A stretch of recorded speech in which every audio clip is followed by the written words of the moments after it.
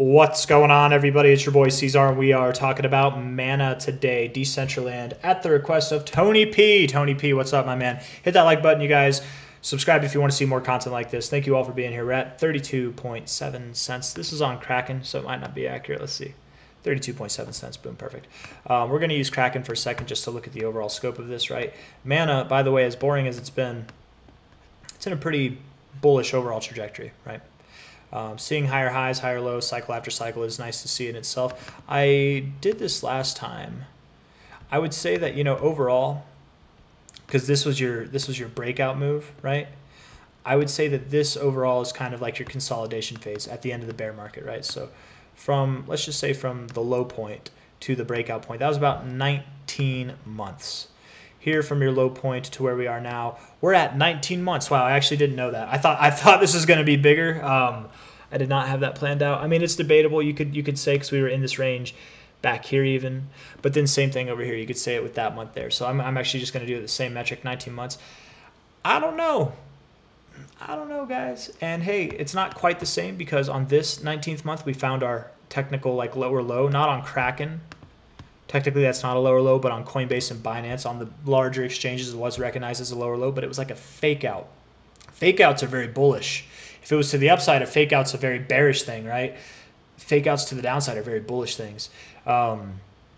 Just like this here, it wasn't 19 months, it was earlier, but hey, tomato, what's 5 months difference? You know, I don't know. Overall, it's kind of crazy. I don't think we're going to break out on the 19th month. Obviously, we're not going to break out. We have 5 days, 21 hours left. That would be nuts if we did break out by the end of this month. That would be nuts. I don't think we will, but very similar time frame. I wasn't expecting that.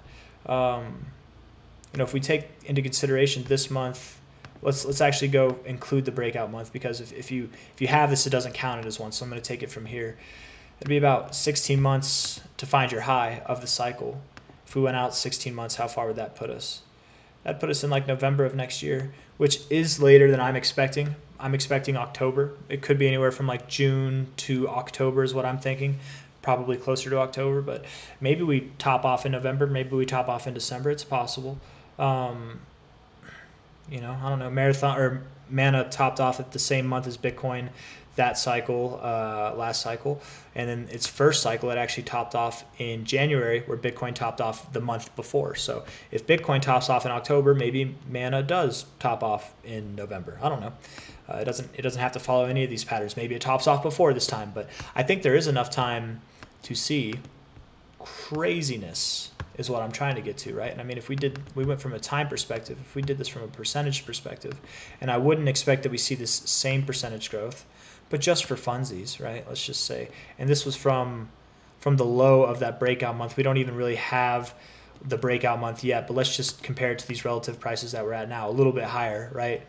Maybe we'll put it lower even. Let's be conservative, right? A little bit lower than the current price because maybe we closed the month lower than we are now. That'd put us all the way up at 42 bucks, man. 42 bucks. $100 day by day, month by month is seeming less likely, and I don't expect this cycle as of now. I had hopes, but I don't expect this cycle to be more robust than last cycle. But hey, man, that's actually right around your 1618. Even if you saw like half the growth, instead of 13,000, you saw like 6,500. That's a 70x, right around your 1 for expected target areas. And don't hit me with the, it's in log, it's going to give you higher targets. Well, fucking, pardon my French, but it was in log back here. From a high point to a low point, guess what it did? It went to its 200 level. Wow. You know what I mean? Like, and it was in log.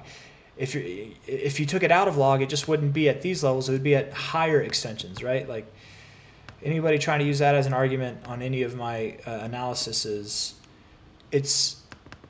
there's validity to the idea that yes, logarithmic does have these extensions at higher prices, but if you compare it to previous cycles, out of log, you would see that it doesn't hit these expected areas. It hits higher areas. I'm talking too much. I'm gonna go. Let's keep it relative to the analysis. All I'm trying to say is, if we saw what we saw last cycle on an extension basis, that would actually put us up to $87 to $124.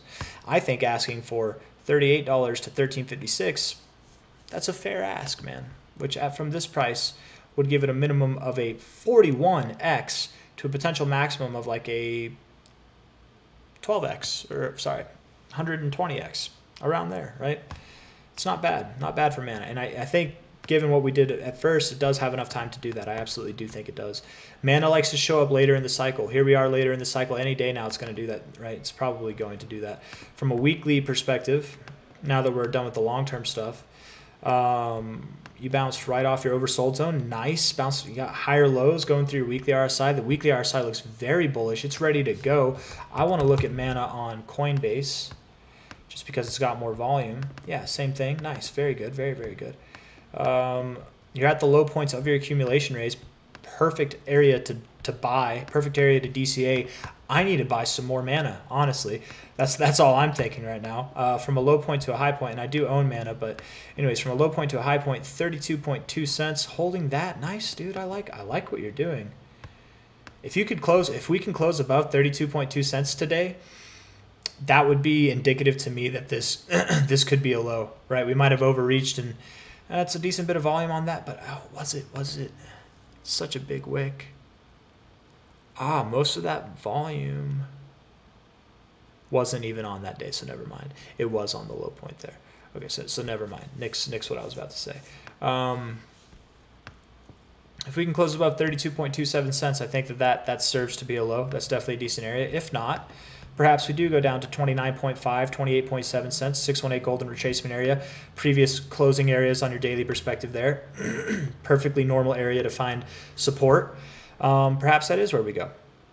In which case, the overall growth only grows from there, right? Like if we're talking about a 10% move down, that could be substantial for the growth, right? If we're talking about tens and hundreds of X's.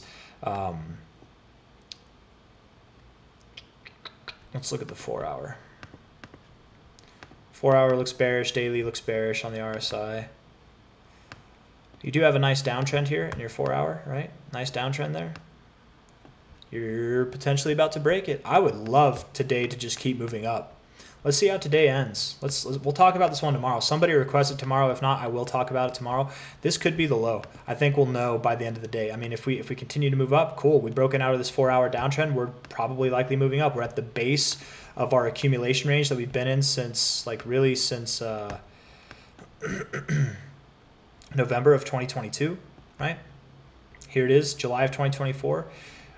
This next move up, I wouldn't just expect takes us back to our previous areas of resistance, right? I wouldn't just expect that. I would expect that we break out. And when we see that breakout move, which again, it all starts here. Whether we go a little bit lower or not, it all starts here. When we see that breakout move, likely we're going to see a common extension based off of this move from a high to a low, which would take us up to the 61869. That's at $1.85 to $2.30 from the current price. Even if it does move down 10% lower, we're talking about anything from like a 5.5x to a 7x, 5.5 to 7x, and it would happen in a very short amount of time. You would see monthly candles like that one. Genuinely, it wouldn't be like this. When you break out, like if you saw that in your accumulation range, if you saw this in your accumulation range, when you break out of this box of glory, this little glory box, you're gonna tear. You're gonna do. And in fact, actually, the way that you would measure a horizontal channel, you would take like the low points of the channel, which I'm not going to count the wicks. I think those were like fake outs. I'm not going to count the wicks there. Let's be conservative, okay? The way that you would count it you'd take the high points of the range to the low points of the range, but I'm taking the closing points technically, and then the breakout there. That'd put you at $1.94. That'd be your technical move, right? From a measure move perspective, from a high to low, that puts you right in your golden retracement range, which is exactly, and breakout moves, by the way, again, they're very violent in a good way. We want that violence. It's a good thing.